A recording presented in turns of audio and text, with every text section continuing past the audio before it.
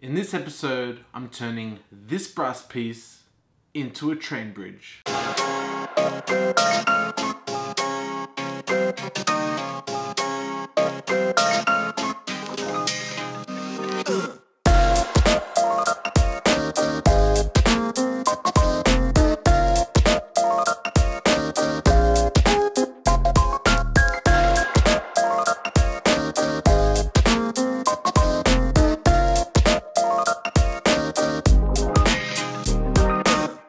So making the train bridge for this watch may seem like a pretty straightforward process, but the real challenge lies in boring these holes in their exact location. And when I say exact, I literally mean hair widths of error is unacceptable. So to get the alignment exact as possible, I'm using the Skoal centering scope, which is this tool right here. There are higher quality and more expensive scopes out there, but this one definitely does the job. I purchased this tool thinking it was the be-all and end-all, but in hindsight, the same results can be achieved with a high-powered loop with a crosshair reference or a wobble stick. These methods are described in detail in the book by George Daniels titled Watchmaking. Also, Jerry over at Adventures in Watchmaking, who is making the pocket watch described in this book, is using the wobble stick method and explains it a bit more in detail. I've put the link for this book and Jerry's website in the description below.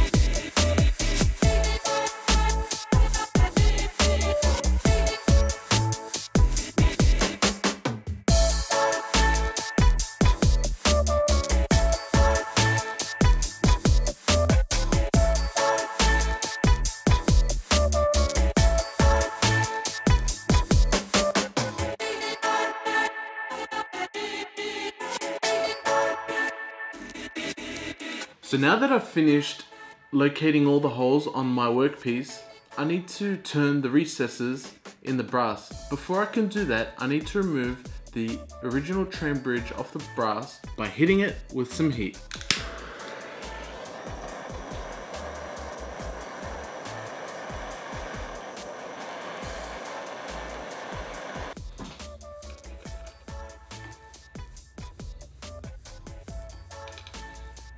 And then to get rid of the excess super glue, once they've cooled down, I'm going to drop them in some.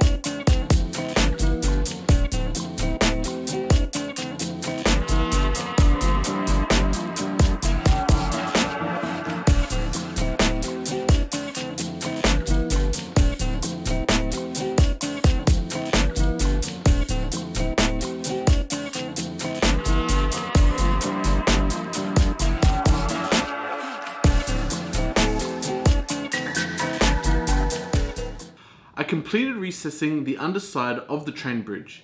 I took a measurement and it read 1.26 millimeters, and the original recess is 1.29. So I have an extra 0.03 millimeters for when I decorate the movement. Now it's time to create the square shoulders for the screws to sit in. So this tool is known as a D-bit, and it's held in the tailstock and it's just plunged straight into the workpiece.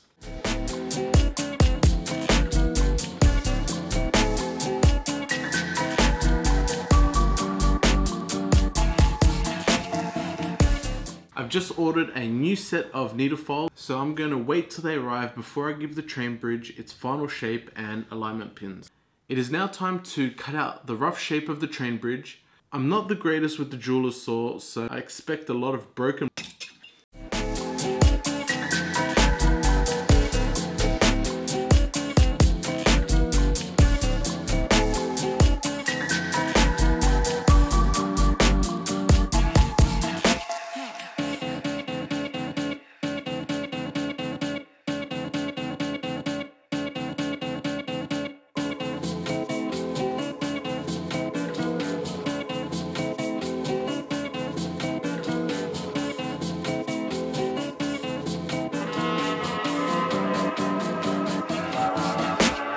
So here's the train bridge on the movement. Obviously it's not finished. There's still a lot of work to do. I still need to insert the alignment pins. I need to shape the piece, final finishing, jeweling, beveling. So still a long way to go, but I'm happy with where I'm at right now. So I'm going to wrap it up here. It's been a pretty productive week. It's now Saturday morning. I'm going to finish editing, upload it, and keep the weekends as strictly family time. The vlog and the work that I'm doing is definitely after 9 p.m. Monday to Friday type of arrangement. I just want to thank you all very much for taking the time out of your day to watch these videos, for subscribing, commenting, giving me feedback here on Facebook or Instagram. It's been super positive, very encouraging, and thank you all, and hope that you all find these videos entertaining, educational, and hopefully inspire you to, you know, go out and conquer whatever it is that you want to do. And as always, thanks for watching. If you enjoyed this video, give it a thumbs up. If you want to see any of my upcoming videos, hit that subscribe button.